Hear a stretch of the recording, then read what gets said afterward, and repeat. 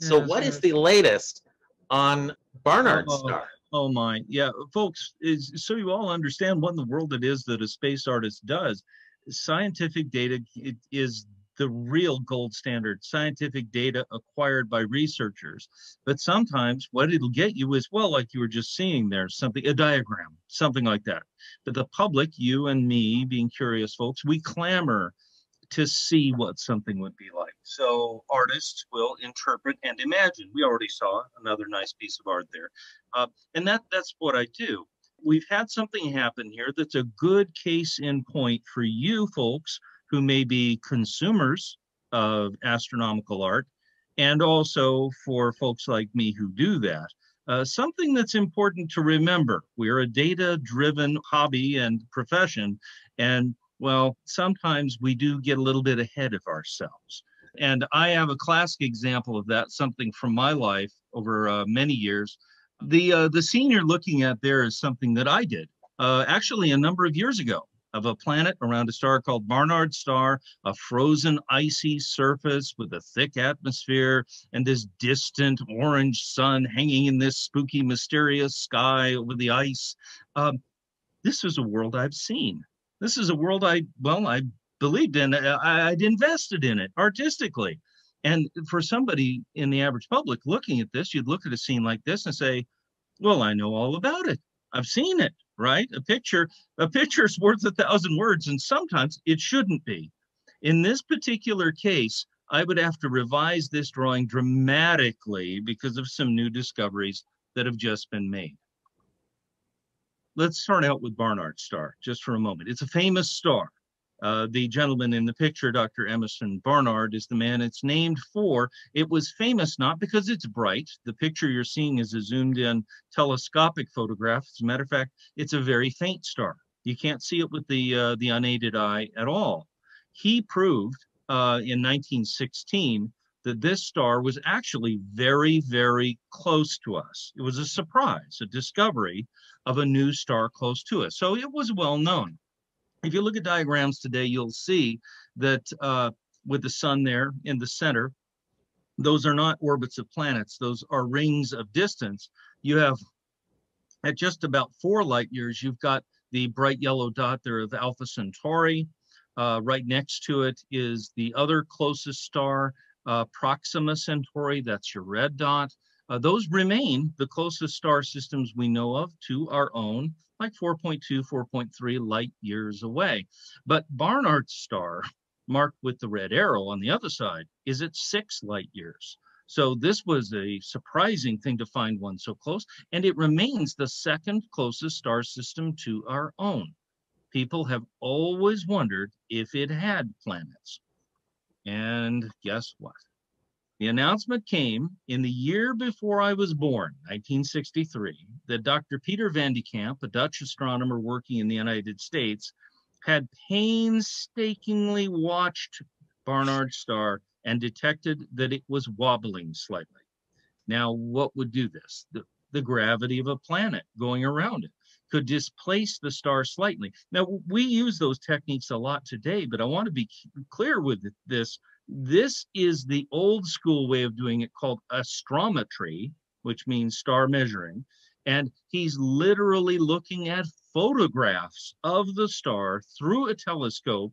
And of course, it's not a tiny, tiny little pinpoint. They make it as small as they can, but it's just kind of a blob. He's looking to see a tiny wobble around the edges. Very, very hard to do. But he thought he found a wobble.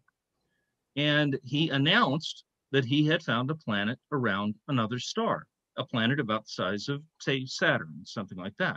Now, the thing that's interesting about this, there had been no announcements, no formal announcements of somebody saying they'd found a world around another star. In 1963, we didn't know of any. This was an example where somebody said, yeah, I got it. And it's around Barnard's star, that famous star right down the freeway 6 light years away. Everyone was really excited about this, but there was a problem. Other scientists looking for this, well, here's a scholarly paper. This is 1973, and skepticism was building. People could not find the wobble. So those worlds that, well, you asked me as a kid back then, I would have known all about those planets. I could have told you all about them. And now it looked like they might not be there. That's a little disappointing, but that isn't what science is about, is the question of fulfilling your wishes. The question was what's really there, right? And it looked like they weren't there. So all of us who were early adopters of the Van de Kamp planets, we had to let them go. Okay, so those giant planets, whatever they were, they just weren't there. So, okay, fair enough. Time goes on. Barnards Star has no planets. And then in 2018, suddenly, big news. Headlines, lots of headlines. I quoted the headlines here for you folks so you can get an idea of the pent-up frustration and excitement people were feeling about this. At last, a planet for Barnards Star. People have been staring at it, testing, trying to find something. Look at the second headline. Barnards Star, the great white whale of planet hunting. All right. This is one we were waiting for. People ran off ahead of themselves asking, though, it looked like it would be very, very cold, but somebody's even speculating that maybe it could be a home for life. The fact is, people got excited about this. This was not a big giant planet like Jupiter or Saturn. This was, well, like we were just talking about, a super Earth, a slightly larger than Earth planet. It was in a place where it would be very, very cold, but it might have a solid surface. Here's an example of an artist's rendering. This is from the European Southern Observatory, not one of mine. And here, we're just letting our imagination go to town because we didn't know very much. And I want to make the point for the astronomers who reported this. They were cautious. They said, look, this signal is barely there.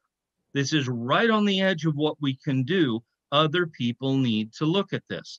Well, other people did. That's what science does. So they looked at it and, oh boy, guess what? Other astronomers looking at the signal very close. Yeah, the data is there, but the problem is they failed to account for something. It has to do with the star's rotation.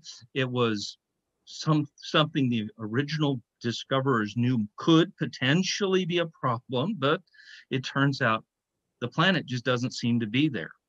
So what does all this mean? What does it mean for you guys? Well, I mean, I'm allowed to feel a little bit like Charlie Brown with the football when Lucy pulls the football back.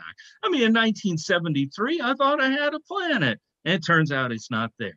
And in 2018, I jumped up and down. I said, that's good. I like that planet. It turns out it may not be there. Notice, by the way, it's the scientists, the astronomers, who are checking each other's work. And if there's a problem with it, they say so. And that's okay. For guys like me, well, you know, initially there was nothing. We didn't know if there was anything around Barnard's Star. Today, then we had the 1973 planets. Whatever it was, they might have been those big gas planets. Maybe they had rings. Maybe they had moons. All of these ideas that I got so excited about. But the data in the end showed probably not there. So we had to revise our ideas, the astronomers and also the artists. So in 2018, not those giant planets, a smaller planet, more like the Earth, with perhaps an icy surface under a relatively thick atmosphere, maybe possibility of water under an icy crust. And we all got kind of, you know, excited about that possibility. And it's true for all the exoplanet discoveries. All of them have to be checked. Some of them are more definite than others. This was always on the edge. I'm glad that we found out that this world that I imagined isn't there, because this means we are hunting. We're going to find the data. We'll find out what is there. And it's going to be exciting for all of us, not just the general public and not just for the astronomers, but also for artists. Anyway, that's what I wanted to share with you folks today. And we will see what happens with Barnards Star. Yeah, well, thank you, Chris. Like you said, you can't get upset. Well, some folks can, I see, and would understand, but science and the data are doing what they do. This is how we can trust science will eventually come on the right answer. Our answers get better and better as we improve what we believe in based upon our observations.